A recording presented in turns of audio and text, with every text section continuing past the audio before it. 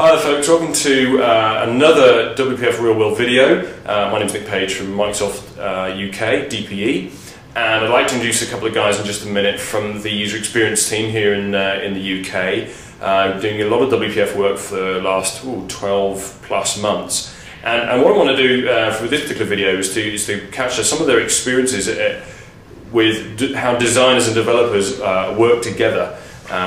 And we talk a lot about the theory of this in our presentation around WPF and how they can just work side by side, it's all lovely. But in practice, I just wonder whether that's really the case or not. And these guys have done a lot of proof of concept labs and such like. And so I want to grab some of their experiences. So this is Paul Tyler from the UK team. I'm a developer. and this is Martin Grayson. Hello, I'm a designer. So you'll notice that they're not sitting too close to one another. That's probably very wise. And so let's kick off, guys, with a few questions, if I may. So historically, it's been an interesting relationship between designers and developers when working on a project together. And certainly, in my experience, designers will come up with some lovely design. And then they'll sort of pass it over to the developer, and then the developer will then sort of try to contrive that in their favourite language, and of course ends up not necessarily looking anything like what the designers come up with. Is that your experience as well? That's definitely how it used to be. I think with WPF there is an opportunity to change that. I think you still can work in that way, so people can draw the designs and then the developer can go off and try and recreate those designs. But now we've got XAML, which is this markup language, sort of a bit like a super HTML, if you will. I know you can create .NET objects with XAML, you can do all sorts of things with XAML, but basically the main usage of it today is sort of a bit like a super HTML, doing fancy UIs and great animations and things like that. And the designer and the developer can work together on that. And we've done quite a few POCs where we've come up with different variants of that system, really, different flavours. Cool. So. Yeah, I agree. It used to be quite a difficult relationship where I would create a design in some kind of drawing package. I'd then print out that design and then pass it on to Paul. He would then come back to me and ask for all kind of small little parts of that design in individual image files, so we could then include it in the project, add it to buttons, add it to the background if it was a website. So it was quite tricky for me to give a design to Paul and for him to be able to use that design in the interface simply without having to kind of keep on coming back to me and to get more information or get more assets from me. Mm. So you introduced XAML there, and can we talk a little bit more about XAML? Maybe take a look at XAML and how that actually works in practice with designers and developers. I mean, what is this XAML thing? XAML is XAML, which is Extensible Application Markup Language, and it's an XML format, but it's a markup language. So basically, you can take any .NET object, say call it brush or something, and you create a C# class called brush, and it would have properties, say colour and thickness and things like that. And then you can just create that in XAML in a markup language, and you just say angle bracket brush, thickness equals 3, and it'll convert it for it to actually creating one of those objects on the fly. So it's a very generic tool for creating these objects, and combine that with a very powerful .NET graphics library, which is WPF, and you've got yourself a really nice combination, really. Mm. Maybe we can take a look at that? Yeah, sure. Yeah, sure. Okay, so what I've got open here. Just let me try and zoom in a little bit better on that. There we go. Apologies to all of you guys watching this because I'm not holding the screen very steady, am I? So I hope you can read that all right. I'm going to increase the font size actually. Yeah, that'd be great. Probably a bit small.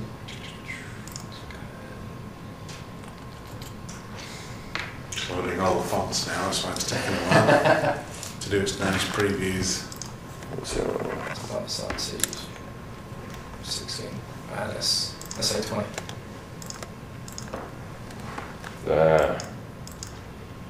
That's a bit better. I can zoom out and don't have to keep it quite so still. Excellent. So this is XAML, is it? This is XAML. What I've got open is a WPF Windows application. If you can just look at the right hand side in Solution Explorer, I've got a file called window1.xaml.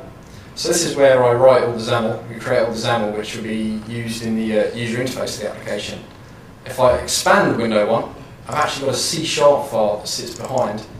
In this file I can actually write code against all the things I create in XAML, as well as... Looks a bit like ASP.NET.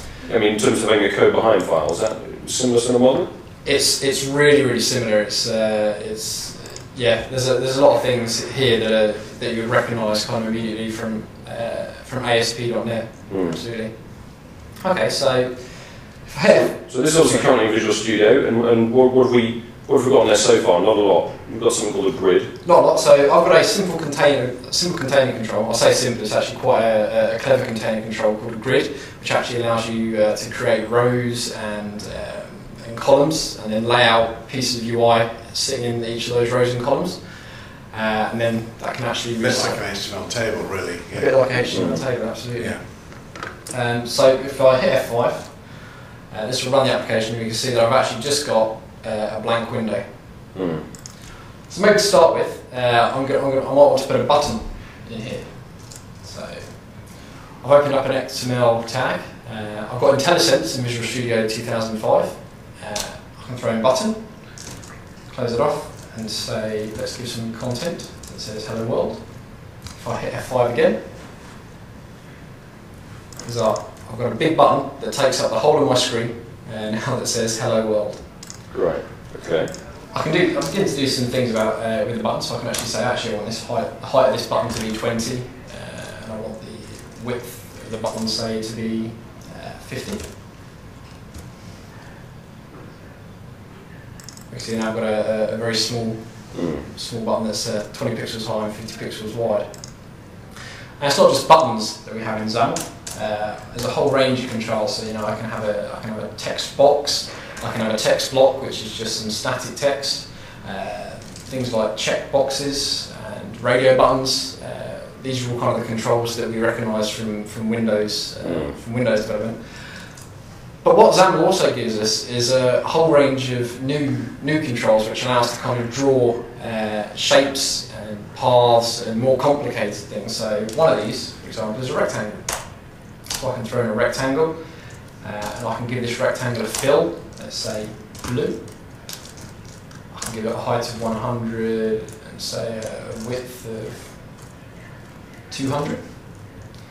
I could even begin to think about how I want to position this rectangle. So let's say I want to put it in the top left-hand corner of my user interface. I can actually begin to say vertical alignment top, and then horizontal alignment left. Okay. Close it off, and I run. We've now got a big blue rectangle. Martin, you're an awesome designer. So how does this help us in terms of designers and developers working together then? So I'm getting an idea of what XAML is. Switch to the designer view. I don't actually have a designer on it, but actually no, I might have. So what I'm switching to here is the WPF designer slider, which is a visual designer that sits within Visual Studio. Okay. We're shipping with Orcus. And again, it's similar to kind of the Windows forms.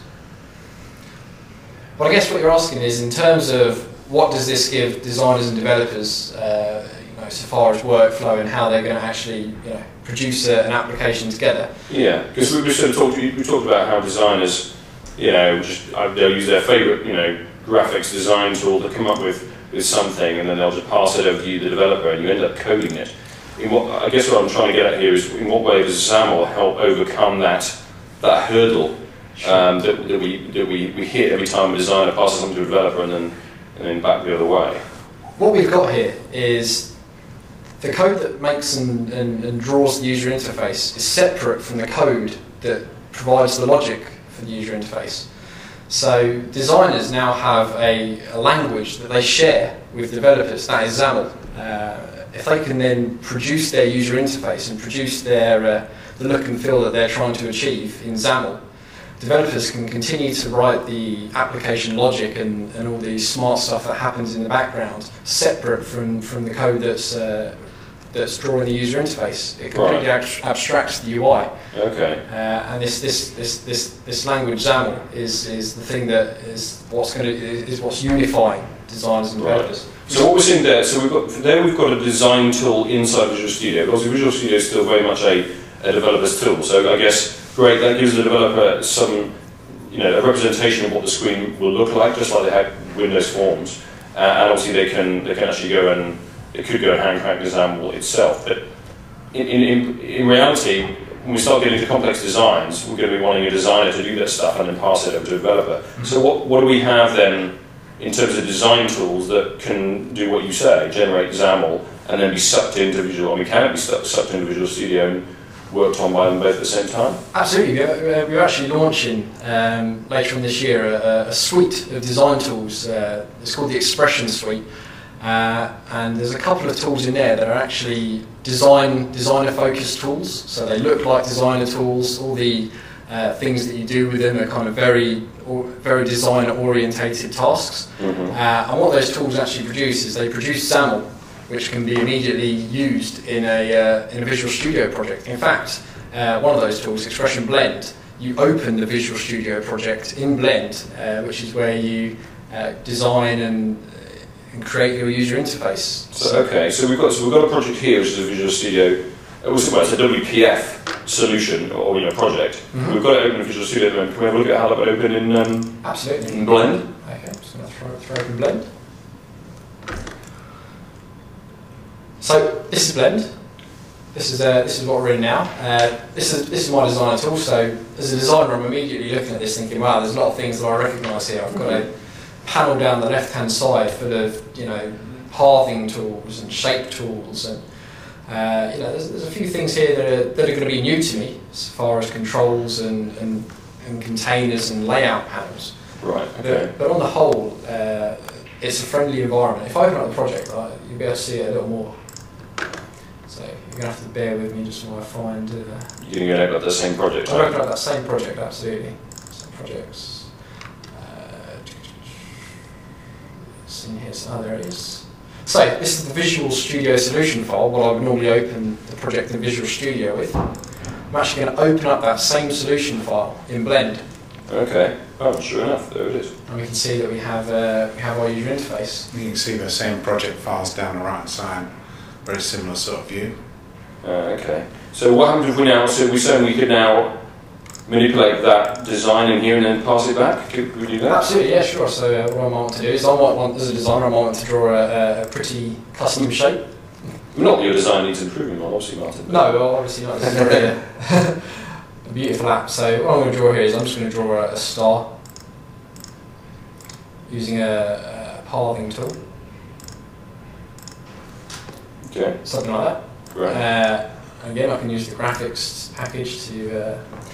I've just clicked on the properties tab, and this has opened up a whole bunch of properties that I can now use to improve the visual appearance of the star. So I think kind of stars are most commonly yellow.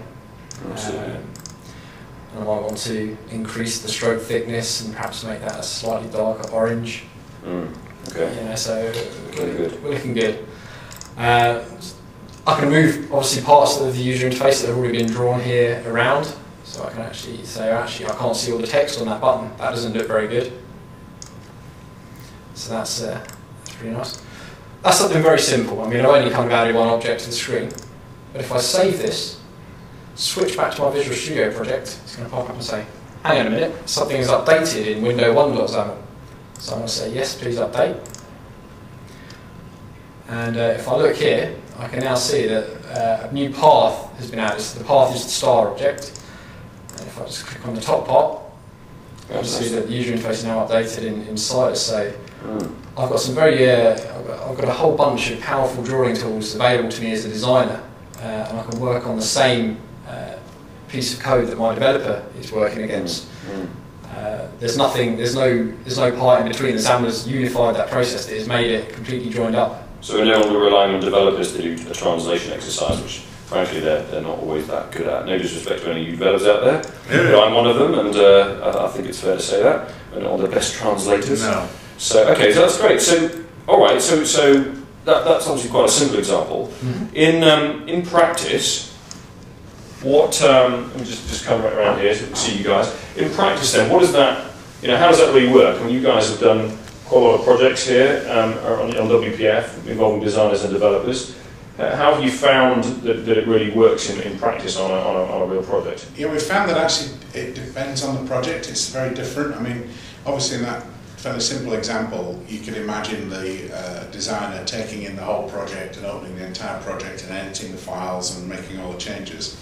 When you get a really complicated project, you find that you need assemblies and things. You need quite a lot of stuff on the designer's machine just to make all that work. So some of the times we've dropped down to authoring sort of small snippets of XAML. So rather than editing the whole scene, Martin would just edit a button or a button template or something, and would just pass over the button template, and we just or maybe he'll edit that into the design, but he won't actually open the whole design in the designer. So working at a template, that seems to be the common denominator. That on every project we seem to be able to work with little snippets, and the thing that varies is the size of the snippet, and sometimes the snippet is the whole project because it's a very simple project. So. Okay. So when we were talking earlier, we sort of had four. I think you said it's four, didn't you, Martin? Four sort of different approaches that you've seen. Yes. I mean, do you want to kind of walk through what those were and some of the benefits and downsides of those? So over the kind of last 12 months, me and Paul have worked on a number of POCs together, and we've actually kind of been through 4 different ways of trying to find out what is the best fit for designers and developers to work together. And I don't think there's a right answer. I don't think there's a right answer. No, I think they're all valid. Depends on the project. Really. Yeah, a lot depends on your developer, your designer, what kind of stage they're at. I mean, WPF, there's a learning curve for designers. There's things that they need to understand. Developers as well. There's a learning curve for developers, absolutely, as well. But if I quickly show you the kind of 4 ways that we've been working on projects, one of those, would fit for a project. That'd be great. So the first way is the kind of the more traditional way a designer and a developer would work together. So a designer uses an art package that they already know very well, which is going to allow them to create their design quite quickly. This is really where the designer is going to avoid WPF, from the sense where they create a JPEG. They will then pass that over to the developer, who will then use the JPEG and a tool like Expression Blend to create the XAML.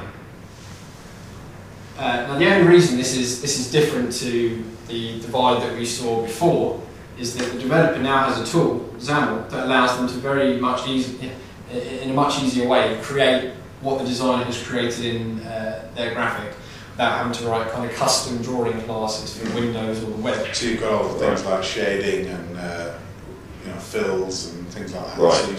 So the developer's got those tools. So this works well for a developer who maybe has got their head around Blend and has got a bit of an ability to do some design stuff. So now they've got a tool which is easier for them to use, a bit more familiar, and that can be splitting out XAML they can then use in their project as well. Yeah, exactly. So absolutely. They'll take that XAML and just run it as you saw in the example. Right. Absolutely, you need a developer. This guy here needs to be, somebody who can use the tool and who really does appreciate design. Okay. Okay, so that's kind of way number. So that's very similar to the traditional way of doing it. The only difference really is you've now got Blend in the picture. Absolutely. But really, the designer's producing pictures and handing the pictures over to the developer, and the developer's reinventing the pictures. So that's very similar to the old way of doing it, really. Yeah. Okay. The second way is slightly similar, but this time the designer, he's going to use Blend to design his user interface. So rather than using a graphics package, he's actually going to use Expression Blend to draw the UI. And what he's produced is kind of a big chunk of XAML which describes the interface and, in essence, is the interface. He can then pass that over to the developer, who can then take that XAML, add some C# or whatever language, and obviously that will package up as the application. Okay. So that's really what we just did, I suppose, isn't it? Absolutely. So the designer in Blend creates a user interface, passes that piece of XAML over to the developer. The user interface is done as far as the developer is concerned. It has all the controls on that he needs and is ready for some interaction to be built with the C#. Okay. And for that, you need the designer really needs to understand that when they draw a square, it's not a rectangle or it's a button. You know, they can't use those terms interoperably. You know, they can't use interchangeably. You've got to. If you want a button, you've got to make it a button. If you want a style button, you've got to style a button. You can't draw a rectangle and style it. You know. Okay, so this comes onto an interesting question around design. I mean, can a designer? That seems to imply what you're saying. The designer can't just go off and kind of just sketch pad out what the UI is going to look like in whatever way they like. We've had a couple of instances of that. You've had a few instances of that. So can you explain in a bit more detail why they can't do that? So if I'm a designer, I just draw out whatever I like, sketch it out, pass it over to you, Paul, the developer. Why is that difficult? It's a bit like the old Dreamweaver days when people developed websites and the HTML was really complicated and had all these complicated tables in and nested tables and all the rest of it. And for anybody actually reading that, it's virtually impossible to read. And the same is true with Blend. You can sit down and draw things in Blend, and you can create groups and all sorts of stuff, and you can make the XAML.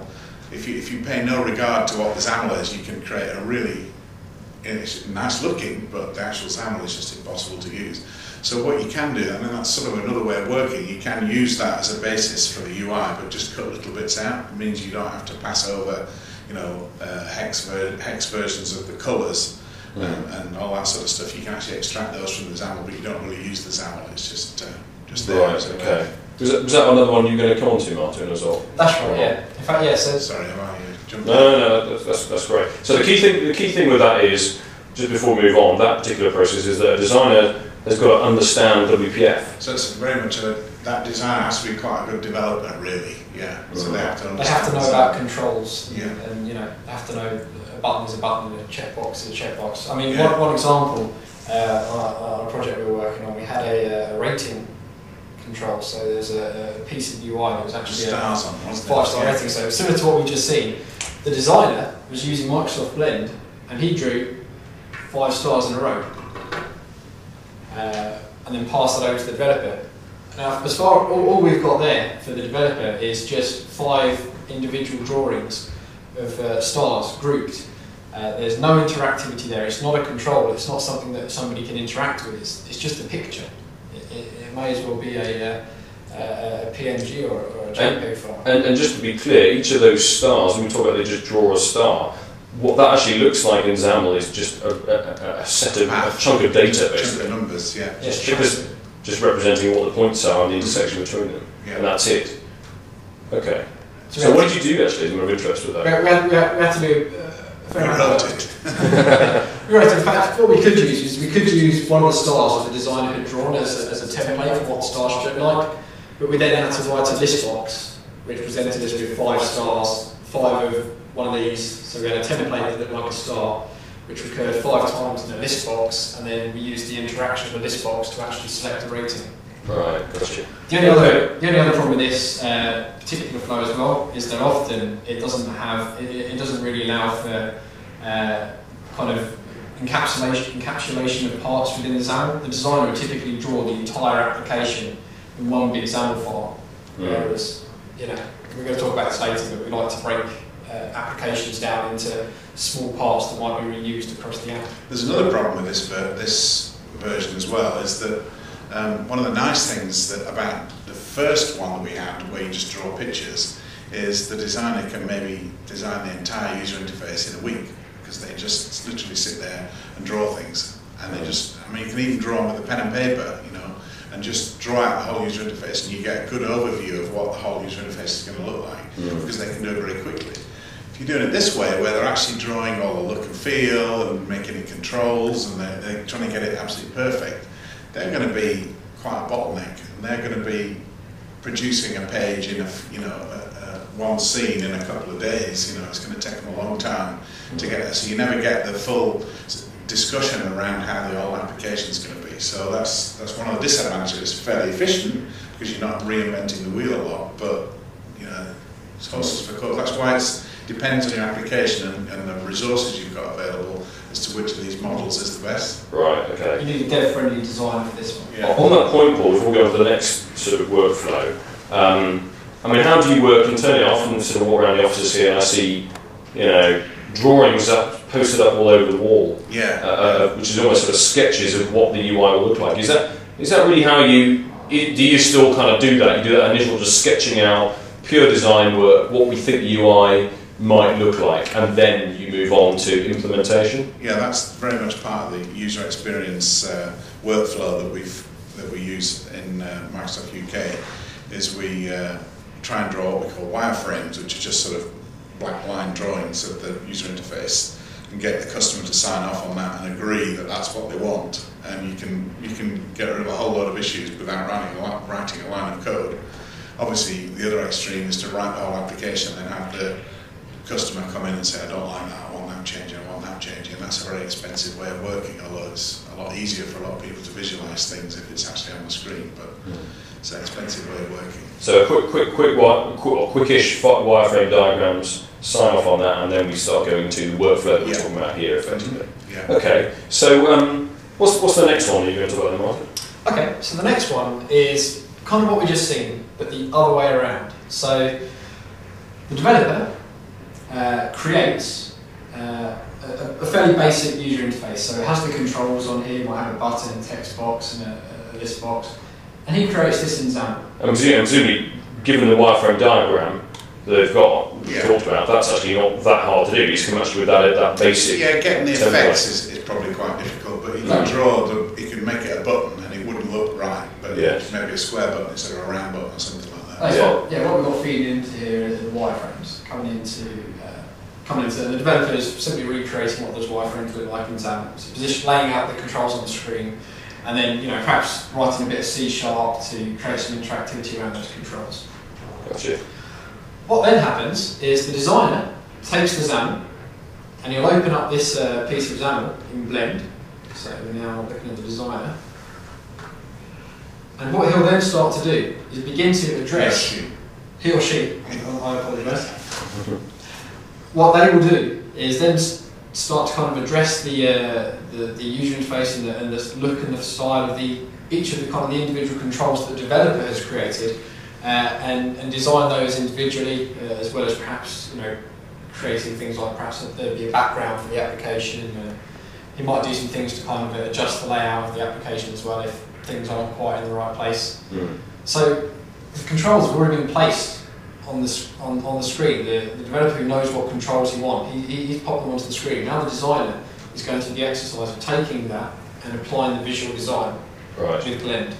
So for that one you need much less the developer savvy designer, in that the developer work's sort of been laid out in a framework before the designer gets their hands on it, so they don't have to know that that's got to be in a button, in a group, and all that detail. That's all already been done by a developer. They've just got to do their beautifying process. And when you say beautifying, are we talking about styles here? What is that? I mean, arguably that constrains the designer in some way, which may be a good thing.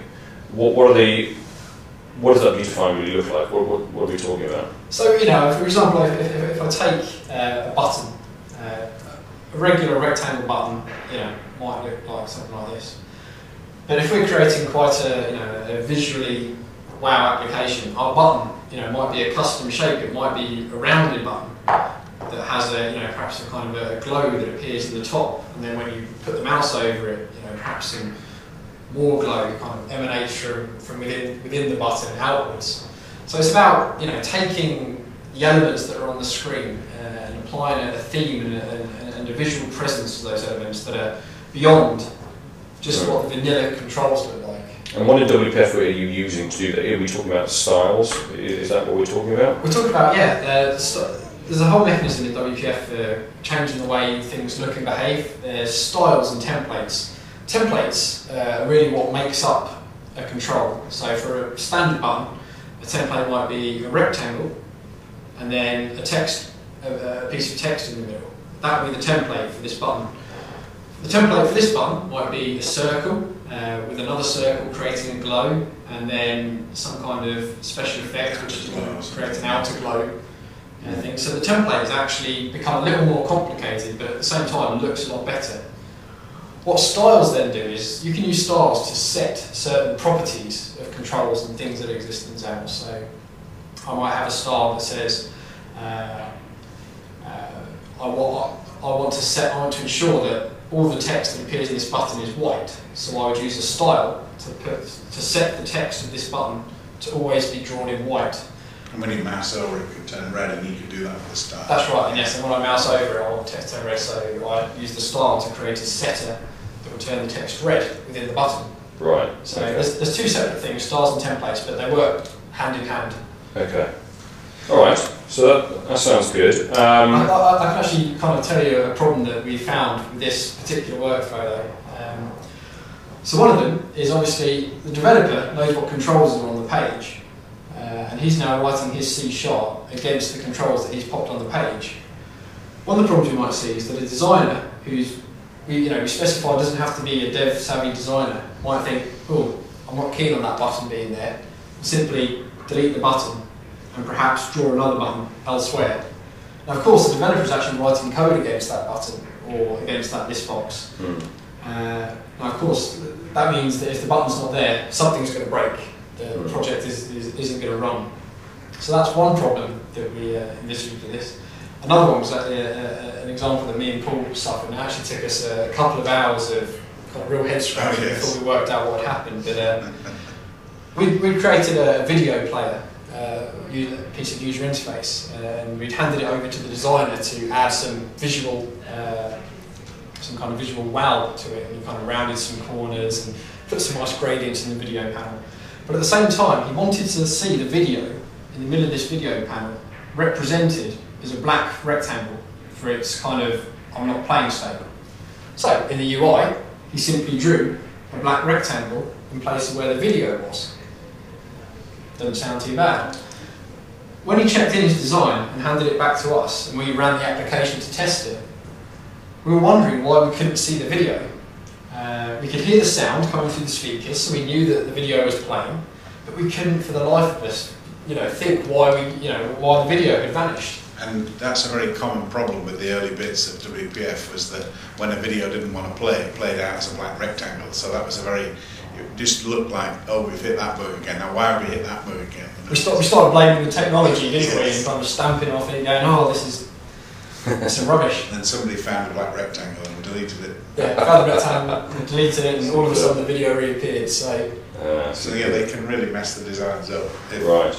So again, really the key here is that designers got to be aware of WPF and what's going on. Yeah. So I think it was the fourth one you mentioned. Is there a fourth one you mentioned? That's right, the fourth one, and probably the one that works the best for us in terms of what we're the way that we're approaching projects now. So we start off in a similar way. User experience team produces some wireframes, which we then pass off to the developer. We then start to draw the layout of the screen. Now at the same time, a designer will take those wireframes and then a separate project, so this is now separate from the actual project that we're producing here, we'll begin to look at the wireframe and then in a similar way produce styles and templates for these controls. So we have a style, a template, and perhaps another style. What the designer will then do is he'll package these up in what WPF calls a resource dictionary, which is like a CSS style sheet for WPF, a place where you can put in a whole bunch of visual, it doesn't have to be visual resources, it could be data resources, different types of brush, but a whole collection of resources in one big .xaml file. And each of these will have a key, so the developer will be able to see what this resource relates to this control and this resource relates to this control. So this is what the designer is doing. The designer then passes that resource dictionary to the developer. And they use it like as a tool bag. Right. Just sort of pick things out of the tool bag and just say, well, want a pink button here, or we've got pink buttons somewhere, haven't we? And just goes through the resource dictionary, Gotcha. pulls out a pink button, and hand cranks the XAML, or actually applies all the styles that have been developed in Blend to the various elements in the user interface. And this comes back to your earlier point about, actually, yes, you can do some free-form design, but you need to break it down into small components and put them in a resource dictionary so that they still make some sense to the developer rather than being some enormous great big chunk of That's right, yes. XML fundamentally. And the enormous great chunk of XML can quite happily sit in the resource dictionary, and you can, in the designer, you can collapse it all up into just line of stuff, and lots of lines of things, and you can actually see the resources fairly well, but you don't have to actually understand any of the XAML, and that keeps all the clutter out in the resource dictionary, and you can keep this main XAML file quite clean then. Right. Yeah, the XAML file just has 2 buttons and a list box. It doesn't have all the additional drawing information that it requires to decide what they're going to look like. That all sits in this separate file. Now the downside of this one is you've got to get quite clever in how you break up your resource dictionary. Otherwise, you're going to get contention if you've got multiple designers, because everybody wants to edit the resource dictionary because all the XAML's in there. So you've really got to come up with a hierarchy. I mean, it's very flexible. You can divide it up however you want to do, but again, the more you divide it up, the harder it is to find things. So it's the same problem with style sheets, really. I mean, that was one of the nice things with these toolbars that you can get for browsers, is that you can actually see which style is working on which element. Whereas it's not that easy now. Right. Okay. Got you. But you're saying this is the approach you typically take now with your projects. Is that you found this kind of a good balance between all the different? Absolutely. I've just finished a project where I was actually taking more of a developer role, working with somebody who was more of a traditional designer. And for us, this worked absolutely perfectly. Right. Okay. Sounds good. It meant that the code that was actually going into the application remained kind of owned by me, and I could manage and continue to look after that and make sure that it continued to perform. And the designer was still able to produce assets and visual styles with great. So you were playing more of a developer role there, were you? Yeah. That's right. Yeah. And presumably this also overcomes one of the challenges that I see is that of source code control. And obviously at the moment, Blend, this current version of Blend doesn't have source code control. How does it work in?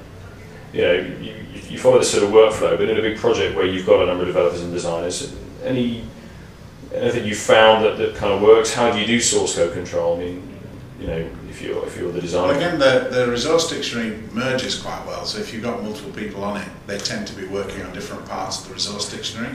So when you merge it in the merge, as long as you understand what merging is, which again designers possibly aren't familiar with these sort of tools.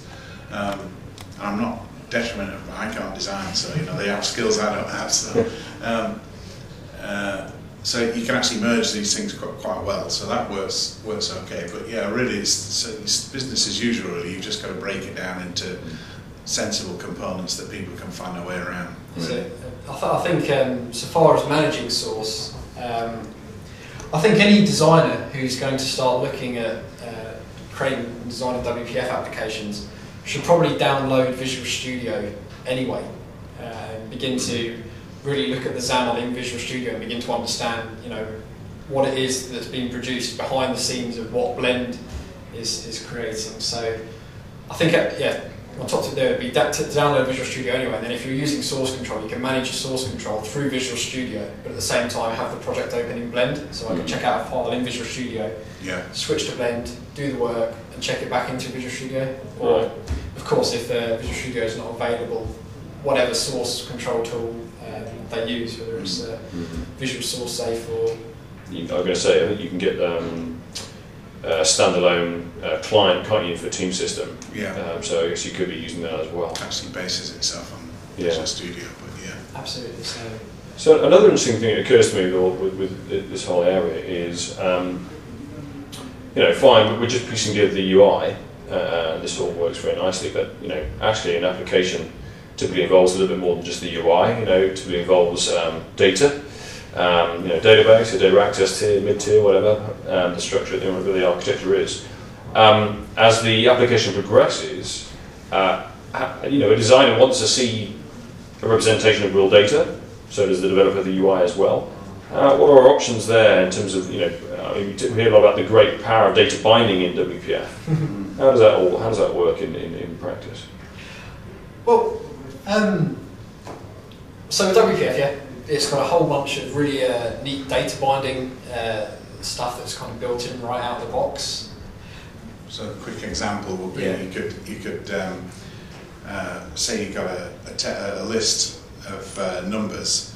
You could create a button, pretty hard, but create a rectangle whose width is the size of all the numbers in the list, and you just do a data binding expression. You just put something like rectangle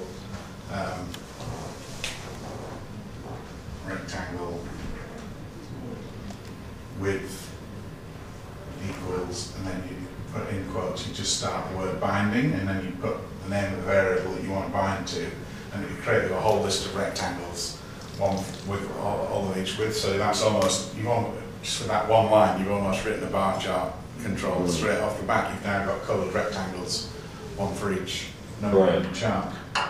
And so what about powerful? And what about, if you think, a lot of people are familiar with list boxes, just binding that to some data and filling again, lists. if you're familiar with ASP.NET data binding and list boxes and things like that in ASP.NET, very similar concepts. So the skills definitely transfer forward into WPF. So yeah, so for us designers, Blend actually has some really good support for data binding. It's very easy to do something like this, where we've taken a property of a rectangle and bound that to a property of something else.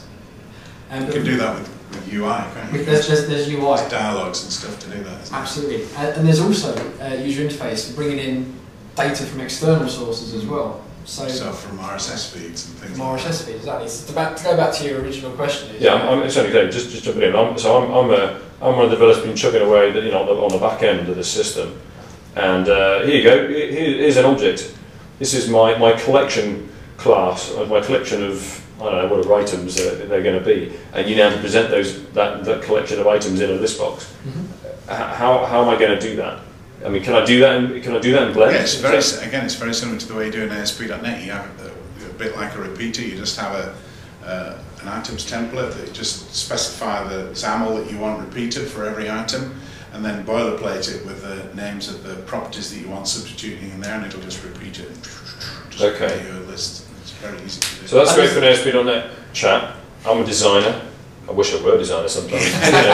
Martin is a designer. Yeah. Not familiar with that.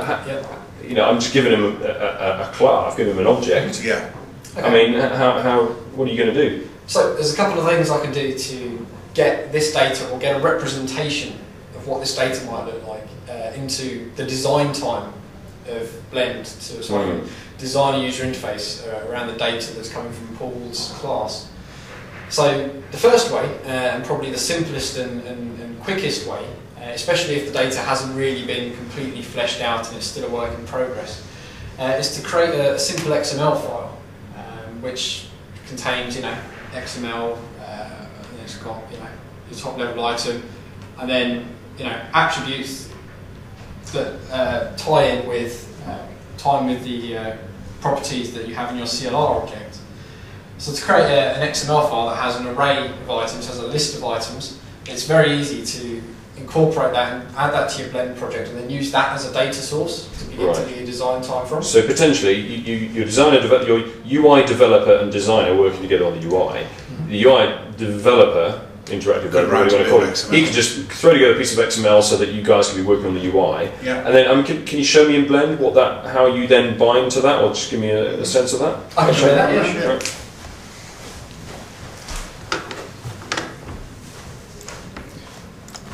Okay. Get back and try and get the camera nice and steady again. So I'm just going to fire up a brand new instance of Blend,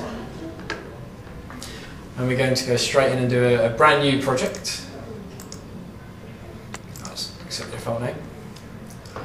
Okay, so I'm going to add a XML data source. So you can see here in the project panel, I've got a data panel right here, and I'm going to click on Add XML. And in fact, what I'm probably going to do is I'm going to take an RSS feed. I think that's probably a great thing to demonstrate. So if I go to, oh no, not the BBC, excuse me, typo. If I go to the BBC website and select a news RSS feed, so what we've got here is we've got a fairly typical RSS feed. I'm going to take the XML file from that RSS feed. So you've copied the URL. I've copied the URL right out of Internet Explorer. Okay.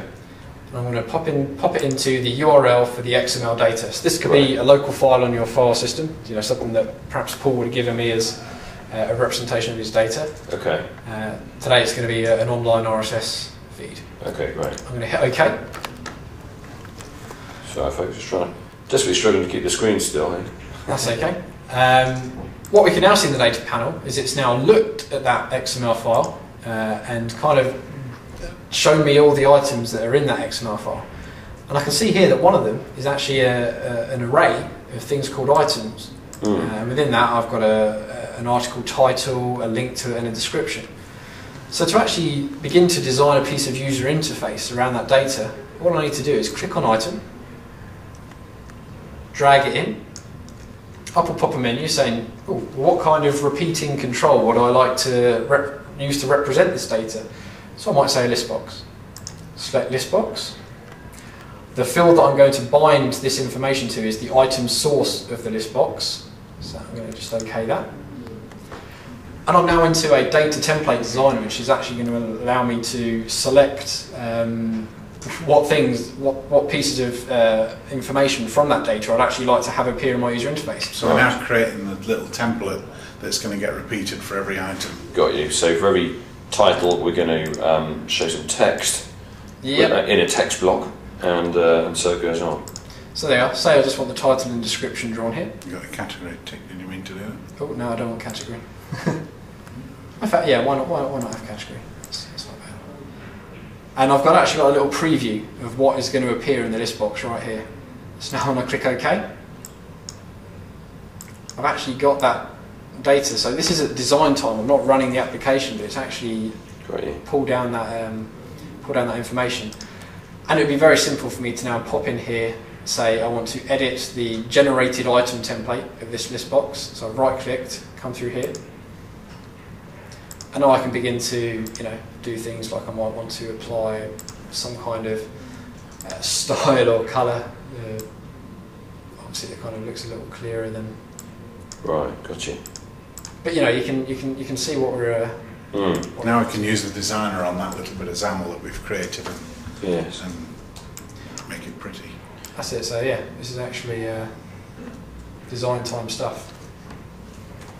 And now when I run the application, naturally I'll see the fruits of my design labour. Fantastic. So, okay, and so that's a bit of XML. And now things have moved on a bit in the project. I've now got, my developer's caught up doing my mid-tier. Yep. And he's given me, an object, .NET CLR object, which is a collection of those things, of those items. How would you deal with that? Nearly identical experience, actually. So, funny you should ask. Here is this is a kind of a bit of a blue beta. Here's one I prepared earlier, Blue Beta. Blue Beta staff, all those who of our sort of age remember Blue Beta.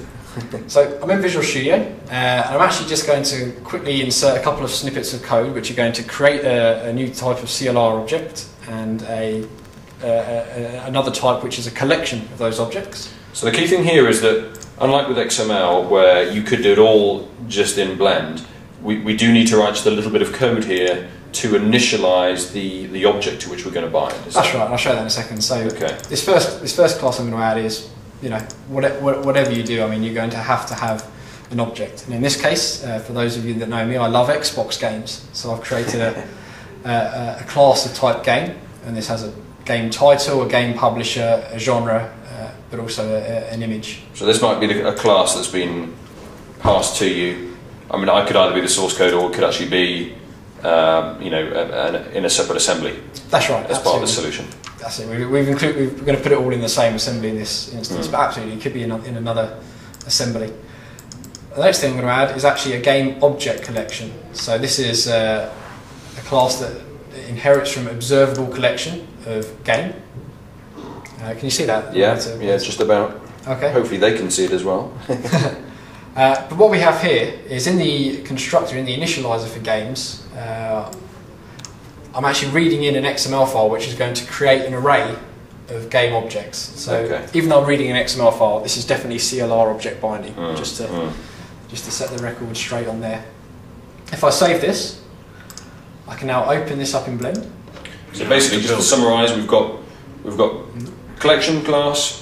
It's a collection of games. Collection of games. Game objects, and in the initializer, you're just populating that essentially. Populating that. Okay, great. All right. So I mean, obviously the difference here though is in the final application. I mean, it's probably likely that class will be populated based on some event that happens at runtime. The reason I've put that in the initializer is because we want to do some design time. We want to look at some data at design time. Yes. So that's why we're doing that in the initializer. But normally, when it comes to the final release, you would take the initializer code out and then wait for that to be populated. So I'm going to pop this open. And now, if I jump to my property project panel, instead of adding XML data, I'm going to add CLR object data. And if I scroll down, so what are we looking at there? These are all the... These are all the... so it's looked at all the references that I have in this application. So right, we've got WPF presentation stuff, some system references. All the CLR objects I could potentially bind to. And if I come down to my actual Xbox game search application, you can see that I've got a CLR object game, and I've also got a CLR object game collection. Great, okay. So I'm just going to select OK. That's now populated the data panel with some an array of game collections. So I now know that because that says array, I can pick that up and drag it on and say that I want to bind this, let's say, to a list box.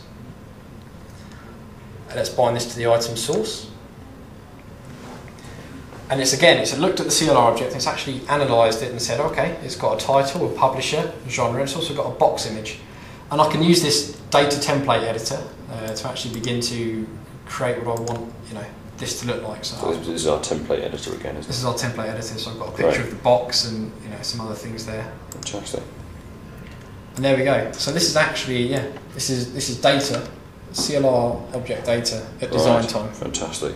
Okay, so all we need to do really was, the key thing here, obviously having been past the actual objects, is to just be able to initialize those. So our designer or interactive, our developer who's developing UI needs to be aware of how to initialize those objects so they can be viewed at design time. That's right. That's right. And it is just just a small thing that it might be go to the database and pull a couple of objects down. In this case, it's have a quick look at an XML file and create some objects from that XML.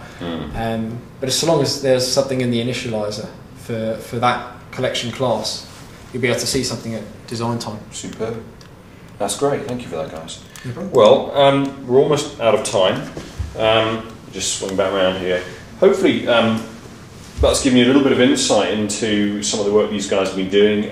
Sort of real world work they've been doing around WPF. Some of the challenges faced with, working with designers and developers together. Some of the different approaches that can be taken. Any particular last words, guys, or we think we've covered most of the things we wanted to cover? Covered just about everything, really. Yeah. Yeah. Okay. Fantastic. Well, sorry, Martin. Go on. You go. I was going to do kind of like a Jerry Springer final word thing, just for for any designers that might be watching.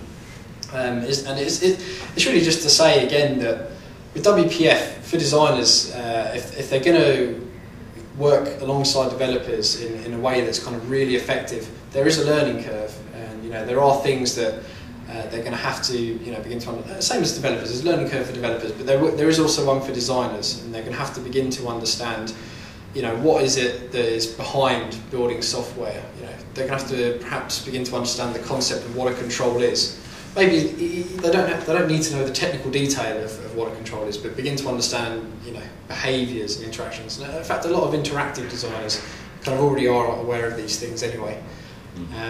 But yeah, my top tip is if you're going to go into WPF design, is to perhaps download Visual Studio or begin to look at the XAML and begin to look at what's been created behind the scenes, because I found that what has really kind of accelerated my personal development with WPF is actually understanding what happens in the background and not simply relying on what I can do in the design surface.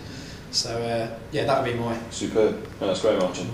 Right guys, well I hope you all enjoyed that, found it helpful, and that's us signing off. Thanks very much. Thank you. Thank you.